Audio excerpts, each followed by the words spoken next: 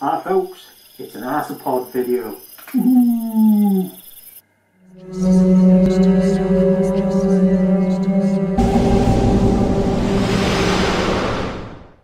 Hi folks, so here's the next video about the isopods I brought just before lockdown. They bred, which is pretty impressive. And what are isopods, you ask? Well, the crustaceans that live on land, sea and fresh water. We're using the ones that live on land. These can be seen like wood lice, but there's different breeds on. They're great for bioactive setups and can be a great food source for your reptiles. So what we're going to do is I'm going to show you a simple setup that you don't need lots of money for to get these breeding that you can add to your bioactive setups. Some people love to keep them, which I do, they're interesting, and along with your springtails these will make a great addition to them setups. So let's have a little look at how I set mine up. We'll talk about them a bit more, and obviously there's different cares for different ones, but they're pretty simple. So let's have a look. So I've just pulled some stuff out to show you. This is one of the containers. This is what you'll need to keep them in, not necessarily this one. You can have a small one or even bigger if you want to go large. These are great. I picked these up for about £2 each from B&M stores, even the UK I must have, just in case there's anybody from America or any other countries watching. They're basically like a little storage box, and then what I'll do is I'll drill holes all around the sides, either sides, and then put a few more in either side, left and right. I add this with substrate, tarantula, soil substrate and some cocoa fibre. You can use peat moss. If you're using anything from the shops, any potting soil and stuff like that, be very careful because some of them have got fertilisers in, and if you're transferring this then to your bioactive setups, these could kill your invertebrates and other stuff, and you don't want that. So we've also got some leaves that are brought off eBay. Now these are pre-treated, so they've been obviously cooked and all the nasties taken off them from the wild. I don't usually use these, but this is just to show you that you can get set up pretty quick.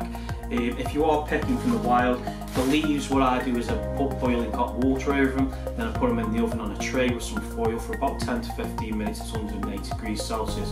With the wood, I do the same. If you can boil it in a pot, that's great, or pour boiling hot water over, give it a good scrub. Same again, in the oven, but for longer, I'll leave it in for about half an hour, 45 minutes.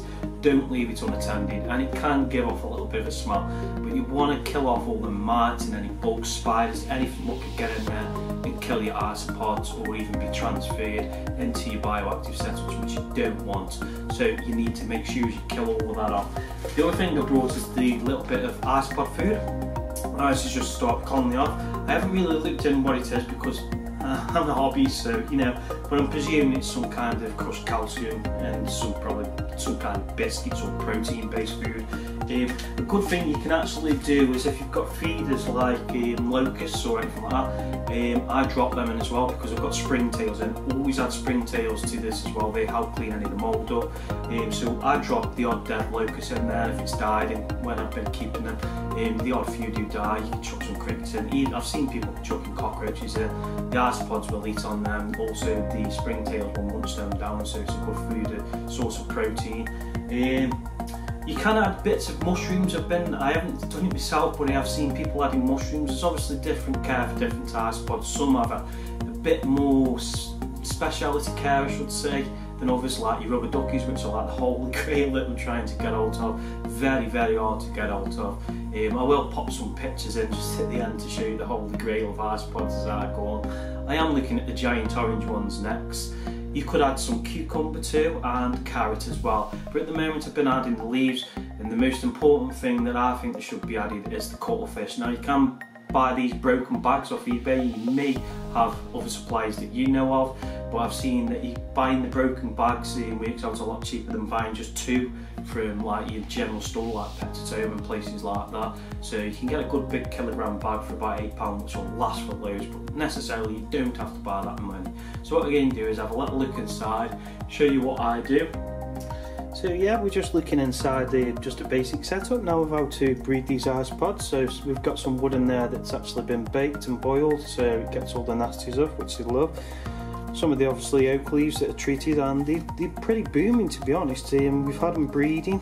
and we've got loads of little ones which you won't be able to see because they're buried down in there. But yeah, they absolutely love this. Keep it damp up one side, mainly one side, and the other one just spray very lightly. And as long as you've got the right ventilation and you keep a good food source in there, drop some of your dead feeders in, your locusts, your crickets, and your springtails, and you shouldn't have a massive problem. And keeping these at room temperature, it is a bit warmer up here, around 20 to 22 degrees Celsius, and good ventilation is key as well. Not putting the substrate too high so they can escape, that's the most important thing. So I've only filled this just over about a third of the way, and as you can see, as I mentioned earlier in the video, just drill some holes. I've done 2 sets all the way along either side, and then 3 sets on the left and the right, higher at the top just below the lid where it closes, because I was having an issue of the building up with too much moisture, and obviously that means it needed more ventilation. Since I've done that, I can't complain. I've got loads of little baby isopods that I can use, and you can use these for feeders as long as you keep these in a separate setup. You can just keep adding these to your bioactive setups and to your reptiles. And from what I've heard, like I've said before, I'm still a hobbyist, I'm still learning myself, these are a good source of calcium for your reptiles. Quote me if I'm wrong. Anybody who's got in the comments, add any other good things you found out about these or food sources, and let's go from there. Thanks for looking. The other thing I didn't mention is get yourself a good spray bottle. It doesn't necessarily have to be expensive, just want something that holds a bit more water than the little ones that I used to use for my smaller mantises. Now, based on water, I have spoke to Scott from Scott's Inverts. He's had no trouble with using tap water. Just personally myself, I use still water, always have done with my mantises and any invertebrates, just because of the stuff what's in the actual tap water. That's not saying that you have to do that, but personal choice, I use still water. So I hope you enjoyed the video. Don't forget to subscribe, like, and give us a share. Thanks for watching.